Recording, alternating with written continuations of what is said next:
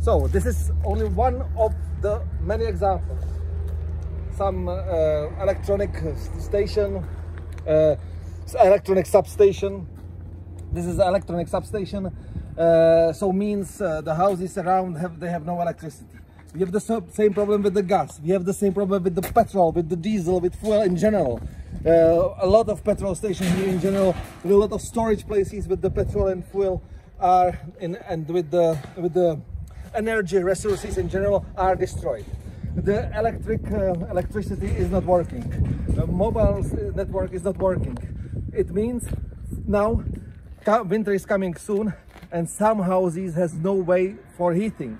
So some people will not survive the winter, and some of them will need to move from this place to some other parts of Ukraine where these services are working. Heating is one of the best.